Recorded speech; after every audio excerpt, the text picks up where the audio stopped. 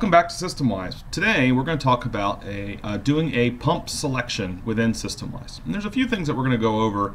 I've already brought us to the Systemwize webpage, so let's go ahead and dive right in. A couple things you're going to notice is up here in the upper right hand corner we have 50 Hertz and 60 Hertz right here. So you can choose which motor speed from a Hertz perspective you're going to be using on your pump. Since we're in the US, most of the time we're going to be sticking with 60 Hertz.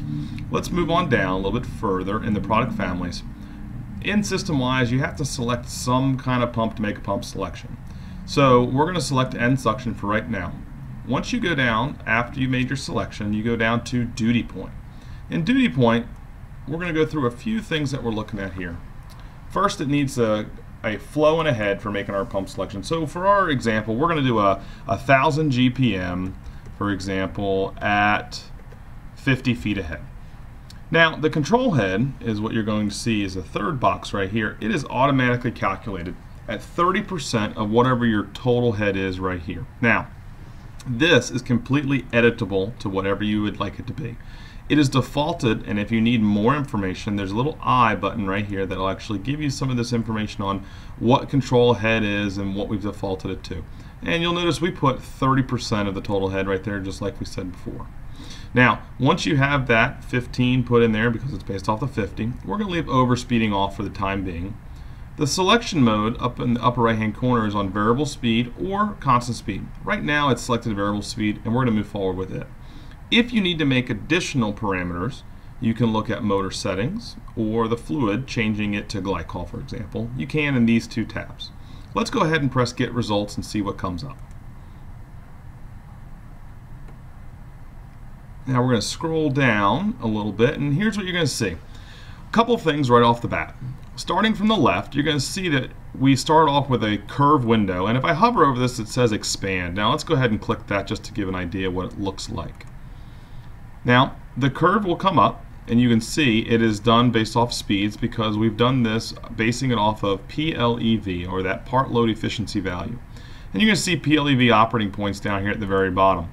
If you need to get more information on this, and this little window just isn't enough to be able to see what you want to see, if you click this download button right here, it will download, and let's see if I can go ahead and get this to work. It'll download, and we can be able to open this up to see a better image. Now, this is the image of the curve. The pump selection summary is going to give you all your examples. You're going to see we have MPSH and power lines here, and each one of these 4 lines right here correspond to the 4 speeds that you see on the performance curve. Now, let's go back to our pump selection real quick to see what we're looking at here after that review of the curve. The way that this works is it actually sorts it, and it can be completely editable if you have a login, by the part load efficiency value. In other words, this is our variable speed. We're going to be operating at part load most of the time. So we went ahead and said, let's put the highest efficiency first. So you'll notice that we picked an E1510 5BD. Well, let's go ahead and click this and see where it brings us.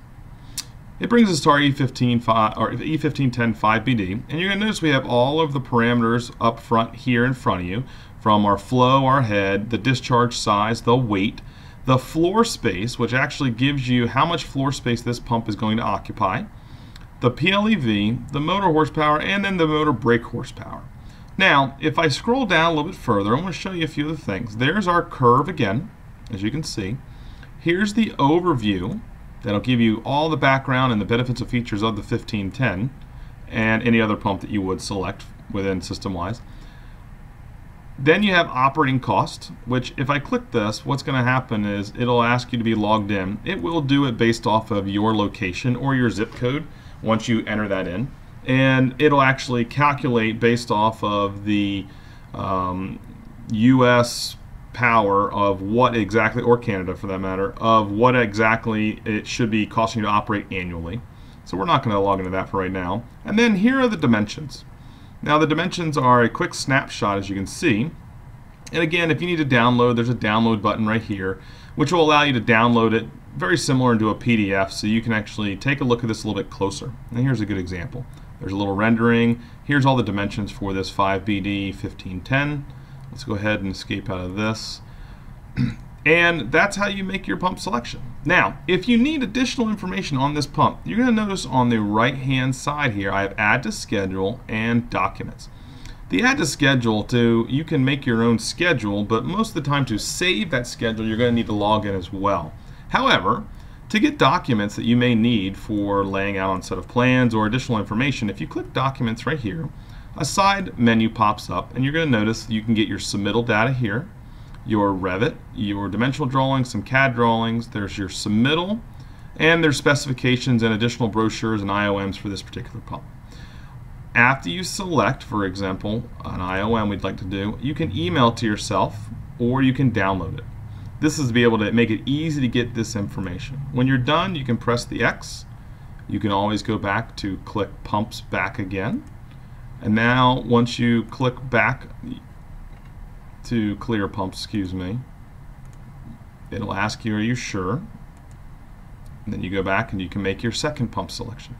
For more information, please reach out to your local Bell & Gossett representative and we can help out with additional training.